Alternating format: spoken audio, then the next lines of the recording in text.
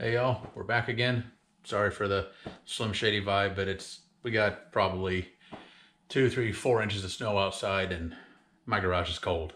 But I wanted to come to you guys with a surprise install. I had every plan to do another chat vid, but my wife surprised me by ordering something for either one of the bikes that I think we both know is going to go on the Street Glide. Stupid telemarketers.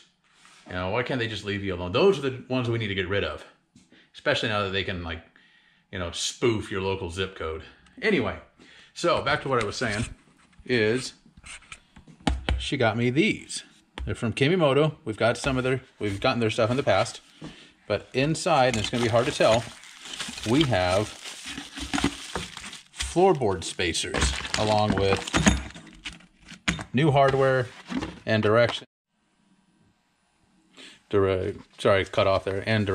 are printed and in English, but are the least imaginative way to go about all this. But essentially what it's going to allow us to do is take our floorboards and just slide them out by 1 inch.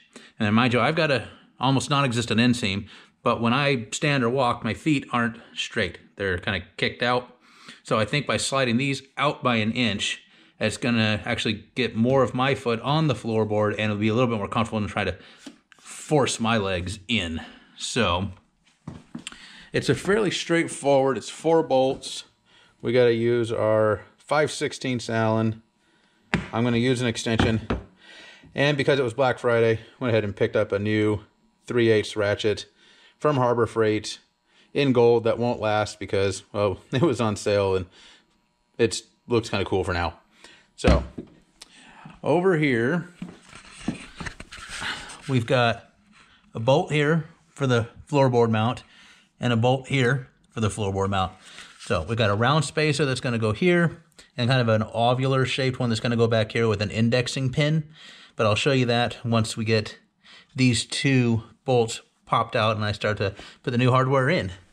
So let's get to turning wrenches. All right, so I went ahead and got the right side floorboard off. You can tell because it's got a little R in there. So I just kind of kept everything as is, opened up all of our hardware. Now the directions tell you that these should be stamped somewhere RH or LH, and I can tell you they aren't. I don't know if it's just I got the unlucky set or not, but mine aren't stamped as per the English as a second language directions. So this is the rear of the mount. Here's the front. There's going to be a new front bolt. There's going to be a new rear bolt. You got some lock washers. This, I only know this by actually fitting it on there. This is the rear side on the right. This is going to be for the front. And they're going to go between the mount and the frame itself. Oops. And here's that little indexing pin. You got one down there already with a hole on the back side, so just like that. So, and then you've got your bike right over here. So, I did bust out the old Loctite. I am going to Loctite these. You don't want your floorboards come flying off. So, and then this, just like the rear, it's just going to slide on like that. But obviously you'll have your longer bolts sticking through the rear. So let's see if I can... Oh, I knew that was going to happen. So we've got long bolt that doesn't want to stand up. Lock washer. That one falling off. Round spacer. Pushing that through. Boom. We'll have our blue Loctite on here. And we'll just spin that in. I mean, I know we got the split washer, but it doesn't hurt. It's just blue Loctite. So the directions don't give me any torque specs. I could use the torque specs from the stock bolts, but let's be honest, these are Harley bolts. These are Chinesium bolts. I'm just gonna give them a couple of good elbow ugga-duggas and call it a day and check it after, you know, 50, 100, 150, 3,000 miles. Make sure everything's still snug. So I'm gonna need 2 hands for this. I didn't bring my tripod, so I'm gonna go ahead and get this mounted up. And then I'll show you what it looks from the top view down, from the right side to the left side, so you can actually see a before and after. So let me get to cracking. All right, so right side is on. You can see how much more of a gap there is now on that side compared to that side. Sorry about the flashlight, just trying to make sure you guys can actually see.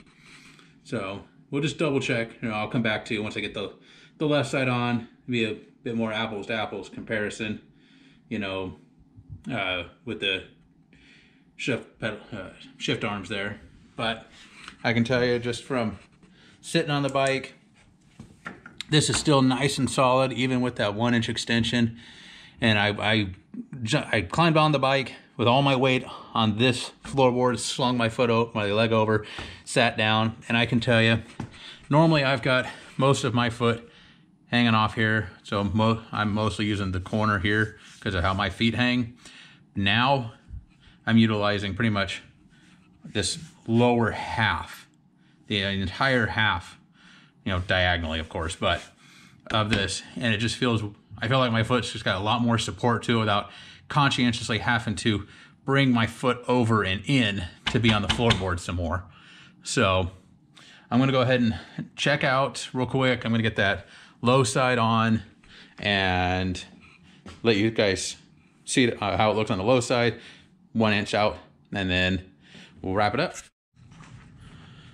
All right, so that side's done. Now should have a better representation of how much 1 inch makes a difference. That is not what she said, or is it?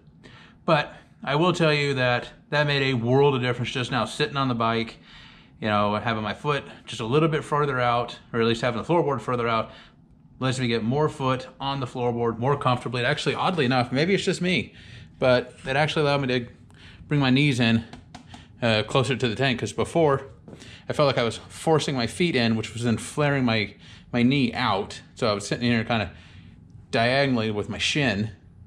So I think once the snow's gone, it warms up a bit, I think that's going to be a huge comfort gain. So take a look at it from the front side here. I mean, just 1 extra inch there. I mean, I'm further away from the heat. This will actually flip all the way up. I don't know if it would before or not, but I'm going to say it didn't, but I don't know. So all in all,